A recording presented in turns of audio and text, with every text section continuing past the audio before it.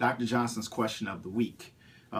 This week I am talking about the female condom and the application as well as the benefits of the female condom. The reason this came about is because I did a talk last week and a majority of the audience had never heard about female condoms, so there were several questions about it.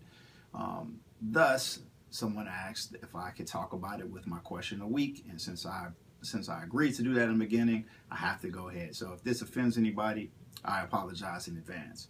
Well, the female condom, one, is not used, as I mentioned before, because it's just not known about. Most people have misconceptions about the usage and it being cumbersome.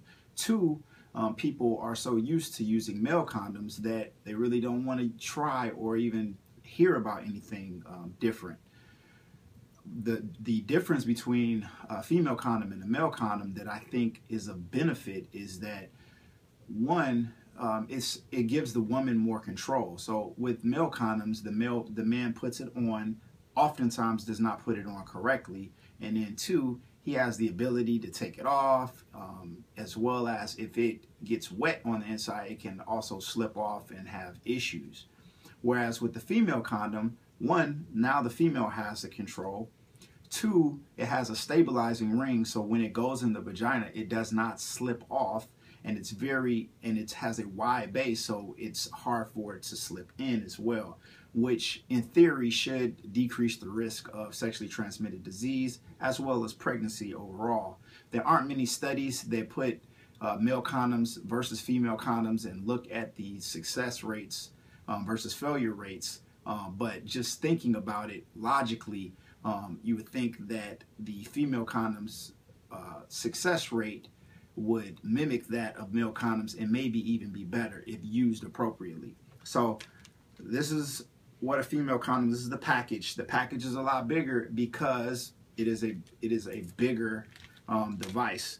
So this is it. There are two rings on it. So there's a ring at the base that is just like a male condom, except for it's wider. The reason it's wider is because it has to span the entire opening of the vagina. There's another ring as well, and this is a foldable, this is a collapsible ring, sort of like a Nuva ring, but it's a collapsible ring that allows you to fit the female condom inside of the vagina. So this is my model. If you squeeze, you basically squeeze the collapsible ring, which is the smaller ring, and very easily place it inside of the vagina. It is already lubricated, but you can add lubrication just like a regular condom.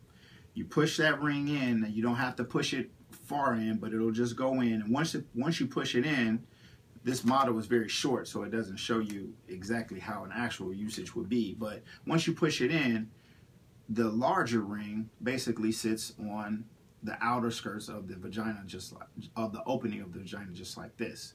So now penis inserts and you cannot pull it out. So that's the biggest benefit. Number one, it has a wide base so that you can't really go around it. And two, the ring on the inside is stabilized so it doesn't pull out. But that's it. I'll open the floor up to questions. I am a big proponent of these. More than anything, it gives a woman more control as far as contraception for intercourse. Thanks.